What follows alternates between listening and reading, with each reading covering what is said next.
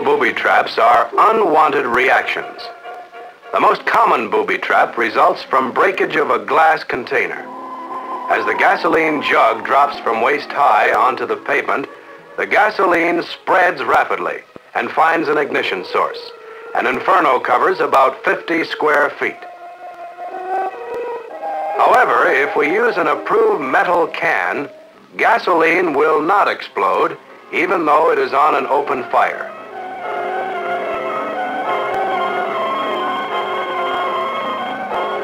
These cans vent and control the pressure from the elevated temperature. Metal containers of approved types are always preferable to glass containers where flammable liquids are being handled or used. We ignited the gasoline vapors, but some substances such as white phosphorus, alkyl zincs, and triethylborane are spontaneously flammable with air.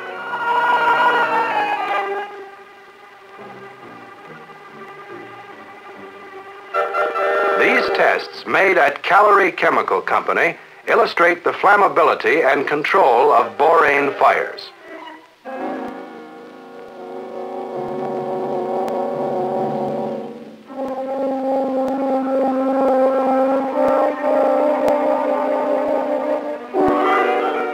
Here, a hydrogen-oxygen torch had been turned off at the torch valves, but not at the service valves. The hydrogen continued to burn with a small, invisible flame, which ignited the rubber hose attached to the oxygen.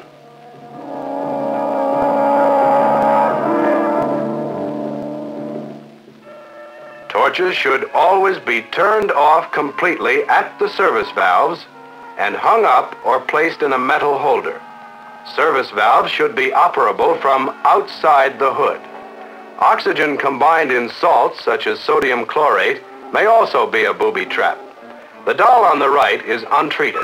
The doll on the left was soaked for a few minutes in sodium chlorate solution and dried. Whenever oxidizing substances are used, extreme care must be applied to prevent contact with clothing and other combustibles.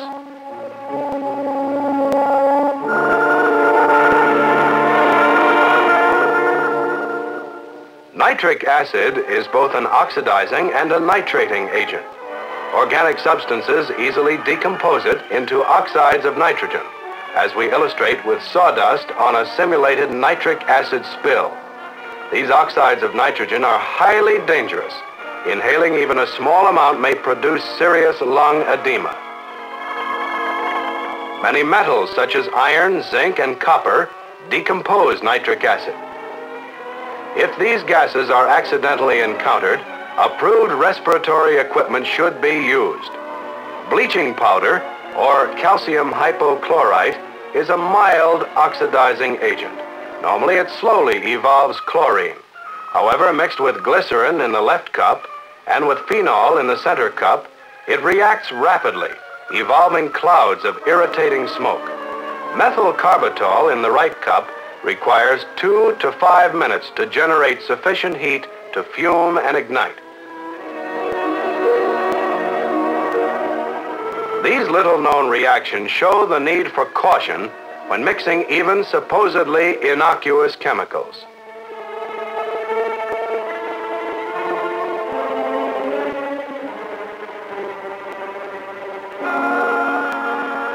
Benzoyl peroxide is an example of a substance which contains both fuel and oxygen in the same molecule, requiring only heat to ignite it. Here, with an electric arc, we illustrate the speed with which the peroxide burns. Peroxides differ widely in their sensitivity to heat and shock, and this fact must be kept in mind if peroxides are to be handled safely.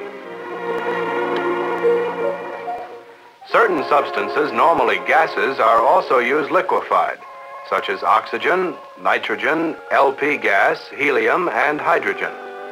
If the colored water in the flask were liquid hydrogen, the hydrogen evolved would occupy over 27 cubic feet at STP.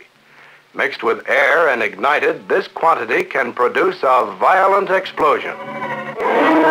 All liquefied modified gases, regardless of their flammability, expand to several hundred times the liquid volume. Potassium superoxide, the yellow solid in this beaker, reacts with air to evolve oxygen and to form a white crust of carbonate and hydroxide. A canister containing this substance is a one-use device and must not be reused. Instructions on the canister must be carefully followed. An open canister in a fire will explode.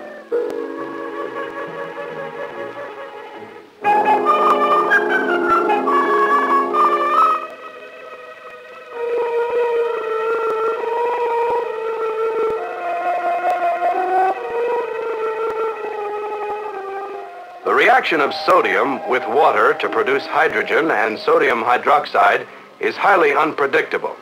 Eventually, an explosion occurs, but not always when expected.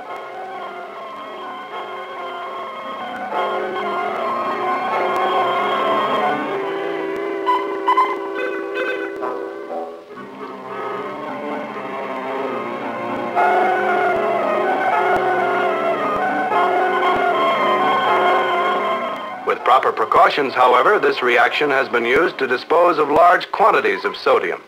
Sealed in yellow metal tanks taken 200 miles out to sea under Coast Guard supervision and dropped, the tanks were opened by delayed action explosives. To attempt such an operation on land or in a small body of water would require extreme care to protect against the explosion as well as the fallout of sodium hydroxide smoke on populated areas if the wind should shift.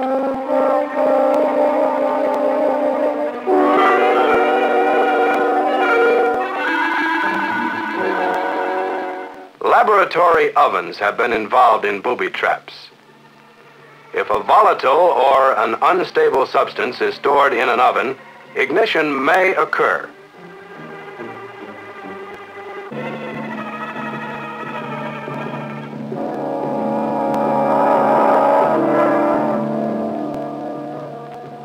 A properly adjusted approved door release or an explosion venting panel will minimize such effects.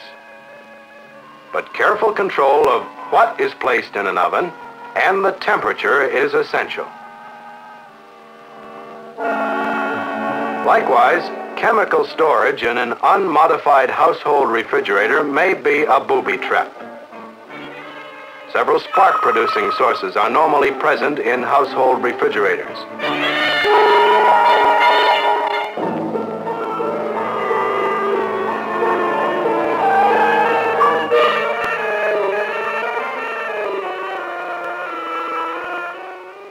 When flammable vapors reach one of these sources, the door is blown open, venting the explosion, but the fire continues.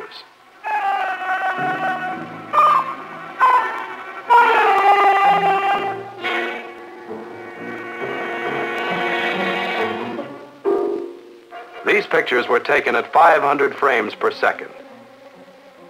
Extinguishing the fire was virtually impossible.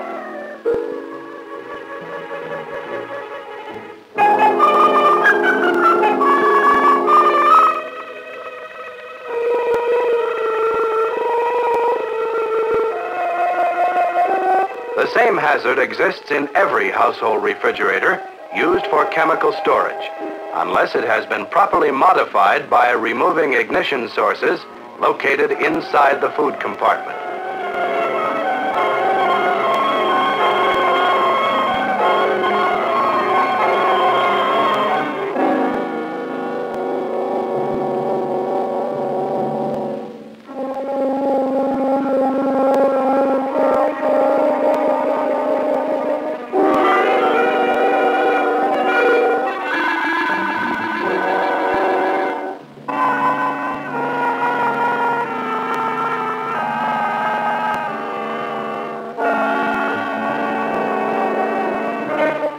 Knowledge and caution, properly applied, will reduce the toll from chemical booby traps.